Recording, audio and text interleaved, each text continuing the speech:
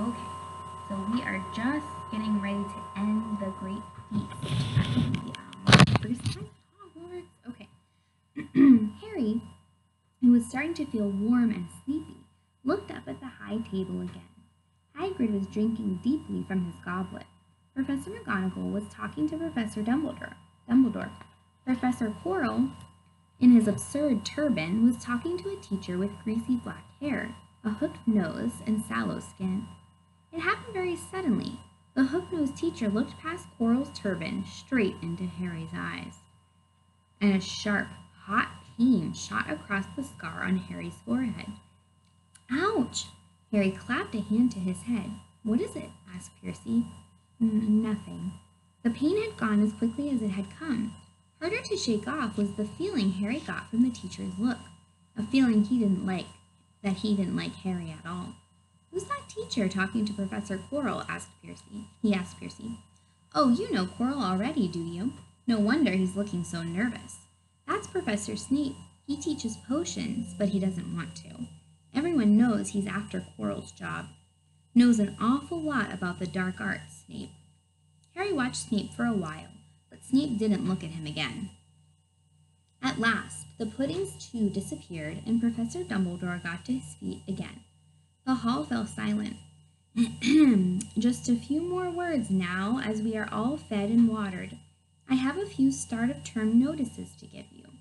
First years should note that the forest in the grounds is forbidden to all pupils, and a few of our older students would do well to remember that as well. Dumbledore's twinkling eyes flashed in the direction of the Weasley twins.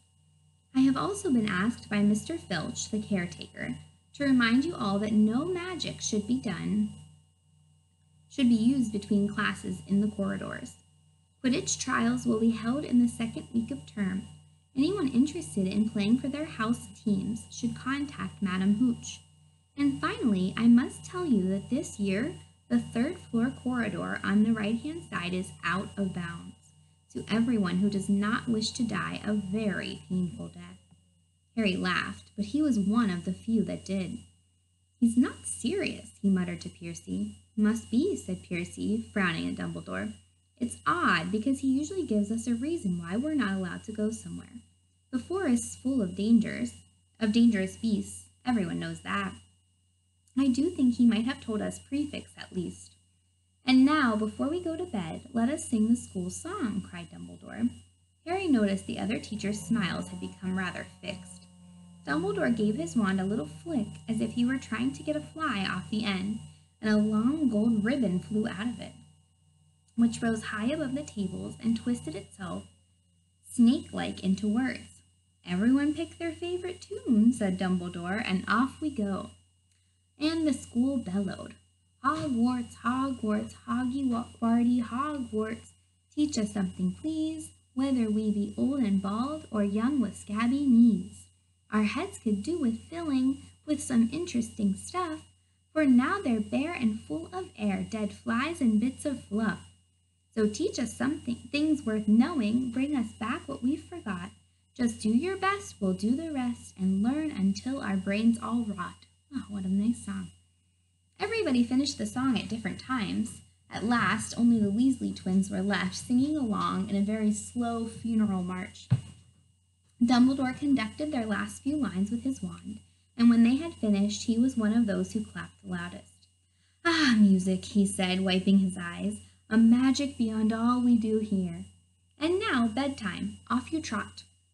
The Gryffindor first years followed Percy through the chattering crowds, out of the great hall and up the marble staircase. Harry's legs were like lead again, but only because he was so tired and full of food. He was too sleepy even to be surprised that the people in the portraits along the corridors whispered and pointed as they passed, or that twice Percy led them through doorways hidden behind sliding panels and hanging tapestries. A tapestry is like a long, picture kind of, but made out of material.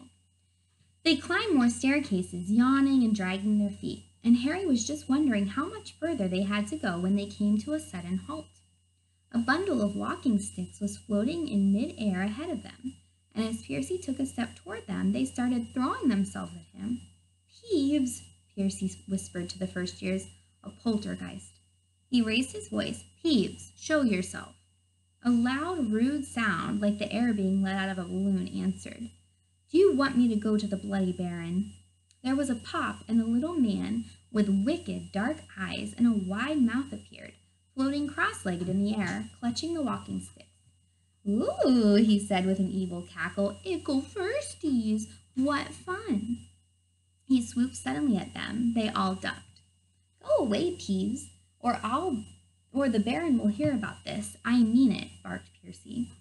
Peeves stuck out his tongue and vanished, dropping the walking sticks on Neville's head. They heard the zooming away, rattling coats of armor as he passed. "You want to watch out for Peeves," said Piercy, as they set off again. "The Bloody Baron's the only one who can control him.